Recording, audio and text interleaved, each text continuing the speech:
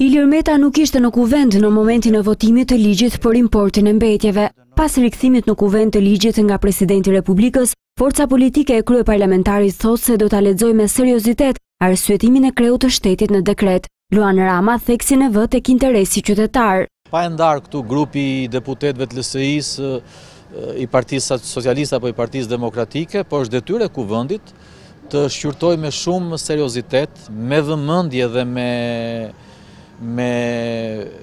vizion europian aktin e dekretin e presidentit që e ka kthyer ligjin për rishqyrtim në kuvend, duke u orientuar mbi të gjitha nga interesi qytetar, nga interesi publik dhe nga ndjeshmëria që ne nuk mundet ta neglizhojmë dhe nuk mund të mos e konsiderojmë që për arsye objektive apo subjektive krijoj polemikat pa vend. Por a ka vend për referendum sipas LSI-s? Funksionari lart i saj nuk pohon e as nuk mohon, por thekson se të përqendruar janë në fazën aktuale të shqyrtimit të dekretit. Personalisht jam i prirur të shoh me shumë vëmendje çdo gërm të dekretit presidentit dhe motivacionin apo argumentimin që ai ka bërë për të gjykuar dhe për të votuar me integritet të plot në përputhje jo vetëm me mandatin e përfaqësimit publik dhe politik në kuvend, por për të votuar në fundit si është më e mira për qytetarët shqiptar dhe për Shqipërinë europiane.